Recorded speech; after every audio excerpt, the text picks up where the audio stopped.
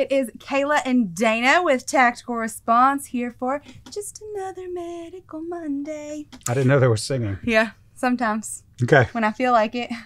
A little levity at the beginning because we're going to be discussing something that's a little bit of a hard pill to swallow. You're not going to live forever. What should we do to prepare for that? Like, Dana's an attorney. He's going to tell us the different forms that we need to make sure that all is well. Yeah. At the end. So some of you may know, my mom passed away almost a year ago. Mm-hmm. And my mom and my dad is still living, but my mom and my dad had done a lot of work in advance that made it a lot easier. One of the things that my parents did was they prepared living will, durable power of attorney for healthcare, and what's called an advance directive. These are 3 documents, legal documents, that basically make your wishes known with respect to medical interventions to extend your life. Mm-hmm. And so I don't want to get too deep in the weeds with this stuff, but I would say there is no reason that you should not have all 3. You should have all 3. In many states, Tennessee in particular, let's start with the last one, the advance directive. An advance directive is essentially a checklist of things that conditions that you do not want to be saved from, mm-hmm. And measures that, or that you might want to be saved from, or measures that you might be willing to have applied to you to save you from one of the ones that you said you would be willing to be saved from. So it's kind of a 2-part thing. Real quick, some examples that he's talking about. Do you or do you not want to be put on a feeding tube? Is right. that something that you're willing to live with? Right. These are quality of life conversations, as well as extensions of life conversations. Right. So in Tennessee, there's a form that you can get that the state has actually prepared. So it'll be recognizable by any medical professional as such. You can Google that, Advance Directive Tennessee. Your state may have a similar form, but it's basically a fill in the blanks form. You put in your name, mm-hmm. and then for Tennessee, the one has, I'll give you an example. Like, let's say you are a cancer patient, you've been treated for cancer, you end up in the hospital for cancer in what may be your last rodeo, and then you have a heart attack, or let's take the heart attack to the end. Okay, so if you're sitting there with a terminal condition of cancer that may kill you in several weeks, this advance directive would tell the medical professionals, do you want us to do anything about the heart attack? Yes or no, for example. Or it could be you go in with cancer and they tell you, oh, well, now you have some other condition that might also kill you. Do you want to undertake any new treatment for that?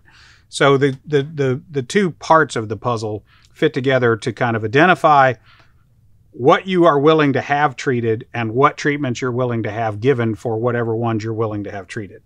And you can literally just say none of the above. On that note, patients cannot order medical care. They can only accept it or refuse it. So just because you think, hey, they should treat this thing, doesn't mean the doctor's going to. Right. They are still going to have a say in it. So please keep in mind, you cannot order medical care. Right. You can only refuse or accept it. So you're not telling people what to do. You're checking yes or no. Right. So that happened in our family. My mother was dying of both Parkinson's and colon cancer, and one of them was going to kill her in the very near future. And eventually, the hospitalist came in and said, we've done what we can do here. Mm-hmm. So you can't, even if we had said, well, we want more, they would have been like, no.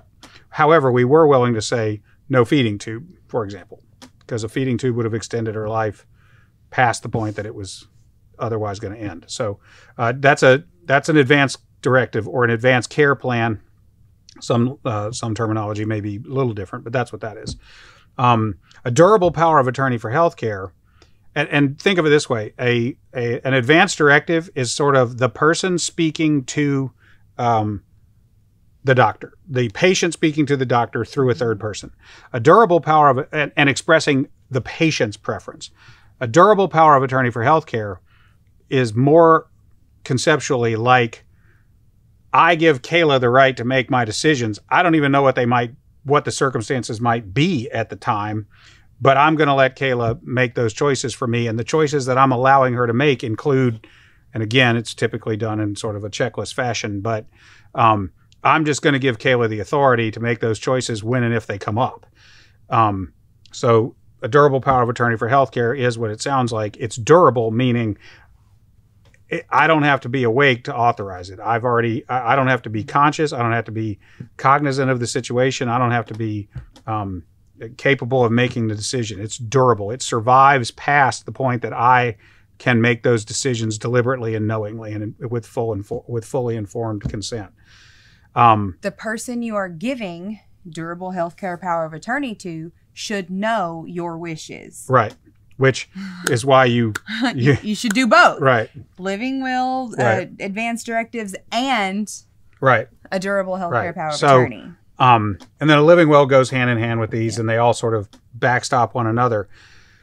The reality is that until you're standing there looking at a nurse or a doctor telling them do or do not do what you're offering, you don't really know which one of these documents is going to be the one that the doctor or the nurse says, aha, okay, now I accept your direction. So I would say that you want to put these together.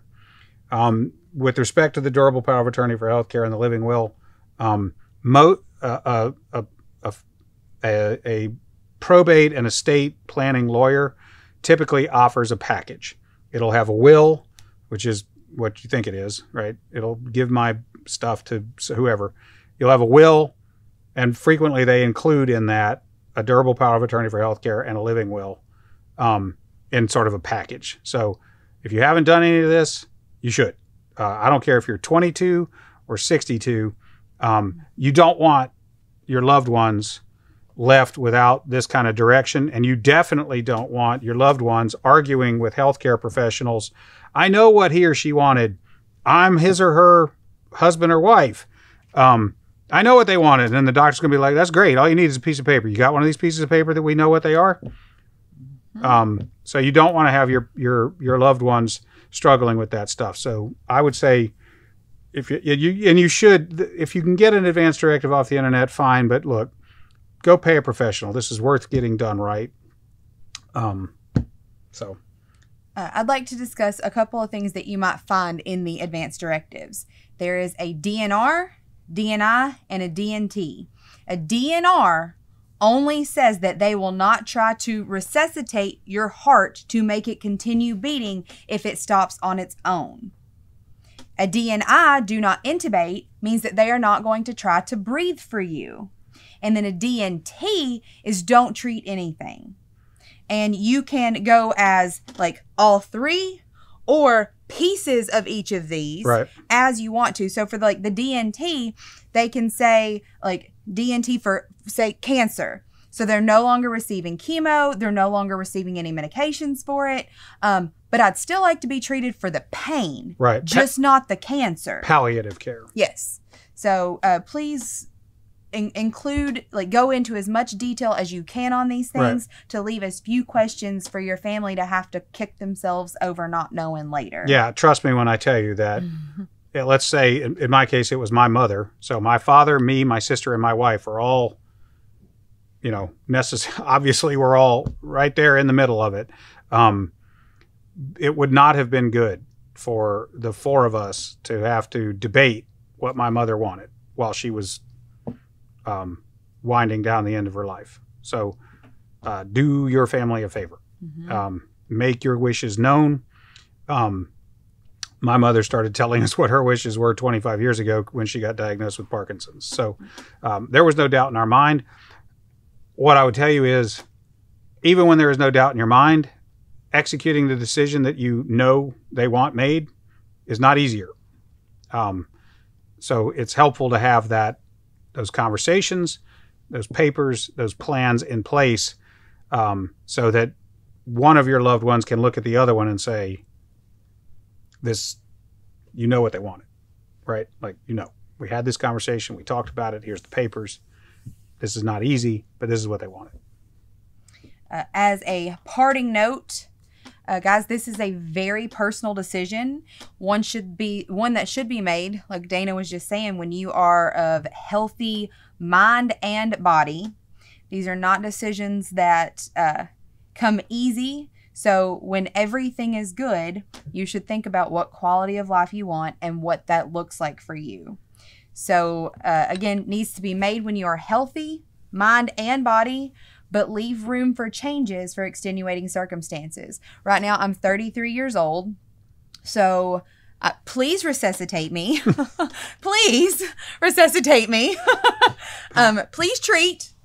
Intubation is one that I have discussed, like went into more detail on, been more specific. If it's something that I can recover from, intubate me. If it's not, don't. Right. Like, and broad spectrum, like if you're having to get to the nitty gritty, like, yeah, but what's the chances? Like, nope. Let's leave. Yeah. Unless they're like, no, all we need, like, she needs to be put on the vent. Like, there may be a chance she doesn't, but I want the odds in my favor if you're going to intubate. Those are my personal decisions. Yeah. Don't bring me back and make me mad at you for doing it. But let's say 33 years old and I find out that I have ovarian cancer that's progressed to all parts of my body. I'm going to go ahead and make the changes then as soon as I find out. Right. Like, hey, we're not going to do these other things because my cancer is terminal. I don't have cancer, guys. This is an example. A hypothetical. Hypothetical. If I had a terminal illness, then I wouldn't want those things done. CPR is painful. Woke up and I wasn't sure why I was so sore, and then I remembered. Yeah. Alrighty, guys. Remember your responsibility to be ready for the fight and the end. I guess it ends. At some point, it does end. Yeah, your responsibility really ready caught for you, didn't it? Yeah, it did. Like, so your responsibility to be ready for the fight never ends until the end. I guess that's it. Yeah, there is an end to all of this. Yeah. All right, make the plan.